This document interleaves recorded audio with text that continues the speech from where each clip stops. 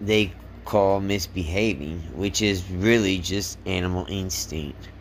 But they get angry and they get frustrated when the dog doesn't understand what they're trying to tell them. You can't look at a dog as a person. They're not. You gotta look at them as an animal, and you gotta know how animals learn, how they obey, how they how they're able to learn step by step, communicating with them the way other animals communicate with them. That's the key.